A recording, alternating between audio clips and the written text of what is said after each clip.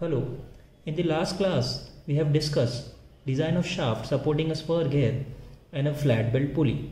Today what we will discuss in this session is that how to design a shaft which is supporting a helical gear and a V-belt pulley.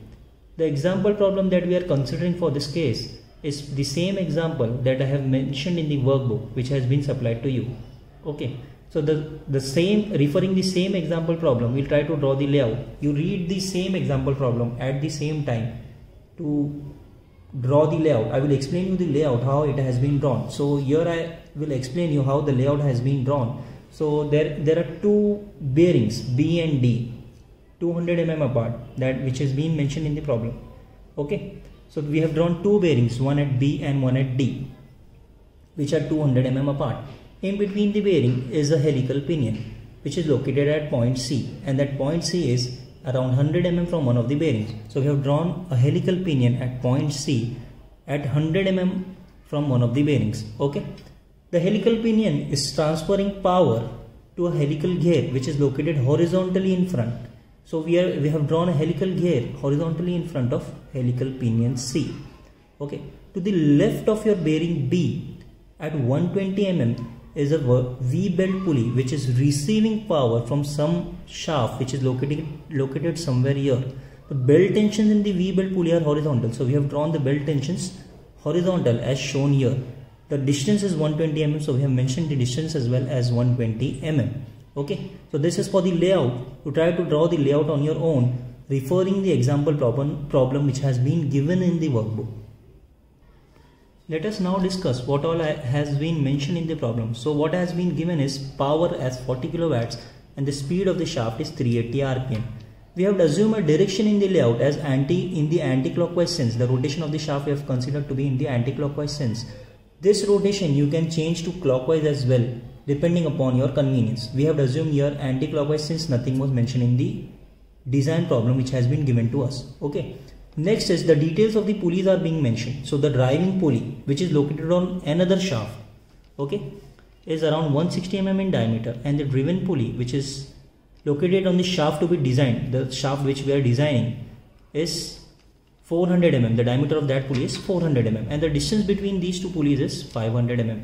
Coefficient of friction between the belt and the pulley is 0.3, which is being mentioned in the problem again. Now angle of contact we need to calculate. What should be the angle of contact for the pulleys? So if we try to draw, considering the drive to be the open belt drive, so you will see something like this. This pulley is located on the shaft which we are designing, and this pulley is the pulley which is transferring the power to our pulley. Okay. So the smaller pulley will be obviously the one which is transferring the power. Okay. And from the dimensions also you can get to know that the smaller pulley is the one which is transferring the power. Okay. We are interested only on the tensions which are coming on this pulley. So to get the tensions we should know the angle of lap, but the angle of lap is always to be calculated on the smaller pulley or the driven pulley, because the angle of lap there is less, which will be coming out to be 180 minus 2 alpha, and in case of your driver pulley it comes out to be 180 plus 2 alpha. So here the chances of slip are more because of high speed as well as lesser angle of contact, hence we always take it on the smaller pulley, so which comes out to be 180 minus 2 alpha. Alpha which is sine inverse of d minus d over 2c. This equation I have given you in the earlier class, so you can refer there also, and substituting the values which has been mentioned, we get out what alpha comes out to be is around 13.88 degrees and 0.2422 radians.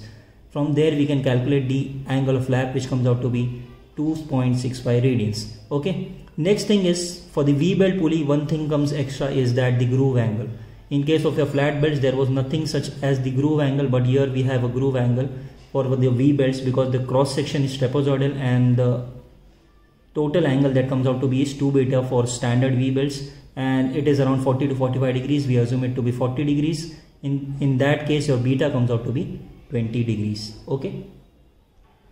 Now let us check the details of the gear which are being mentioned in the problem. So there is a helical pinion which is being mounted on the shaft which we are designing. So the module of that helical pinion is 6 mm and the number of teeth are 20. Pressure angle is 20 degrees. Helix angle is 13 degrees, and the hand of helix is being mentioned, which is right hand helix. If the hand of helix is not mentioned in the problem, you can assume a hand of helix to be the right hand helix or a left hand helix.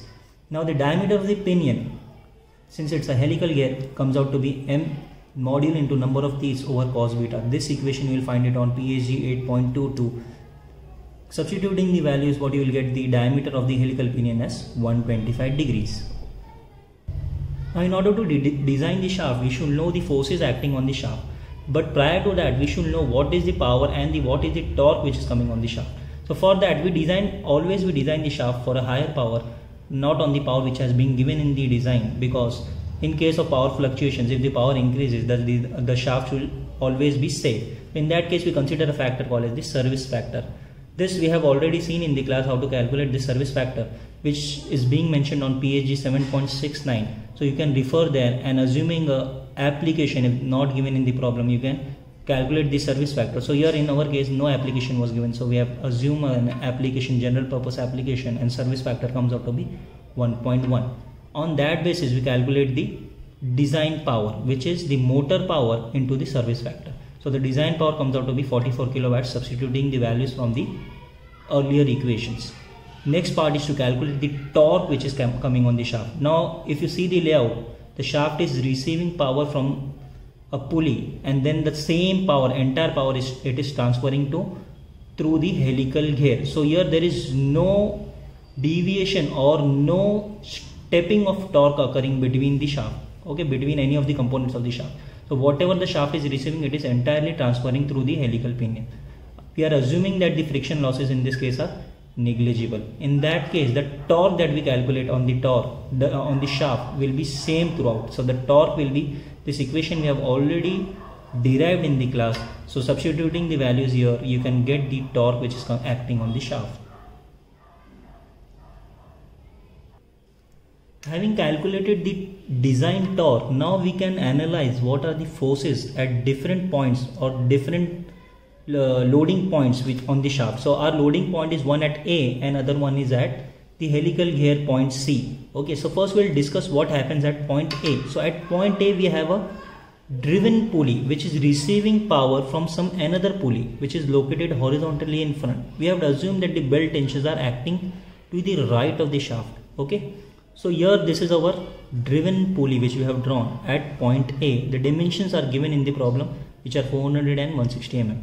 The ratios of the belt tensions for a V weld comes out to be E raised to mu theta divided by sine beta. This we have already discussed in the class. So substituting now the values, we have discussed what was the theta, how to calculate the theta and the beta values. You can substitute those values and you can get the belt tensions which are occurring on the pulley. So TT and TS comes out to be 10.22. You can have one of the equation from there, TT minus 10.22 TS as 0. The other equation will be the torque which is occurring on the pulley can be taken as the net tension which is acting on the pulley, and the net tension comes out to be the difference of the two tensions. So the net tension or the net force into the radial distance will give you the torque which is acting on the pulley. So the other equation that I can write is MT can be written as TT minus TS into radius of pulley, and radius of pulley is being mentioned since we are designing the shaft. We are designing this shaft, so we will take the radius of this pulley.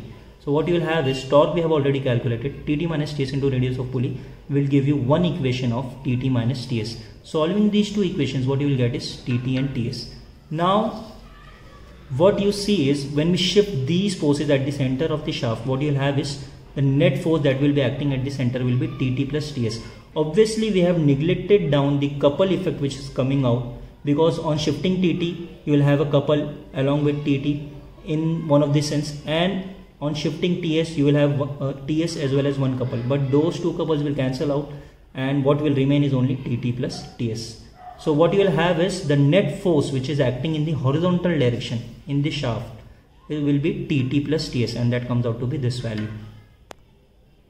Now the net horizontal force we have calculated, which was coming out to be TT plus TS. The net vertical force which was acting on our pulley will be 0, because the weight of the pulley was not mentioned and the belt tensions were acting only horizontal. So the net vertical force at A comes out to be 0.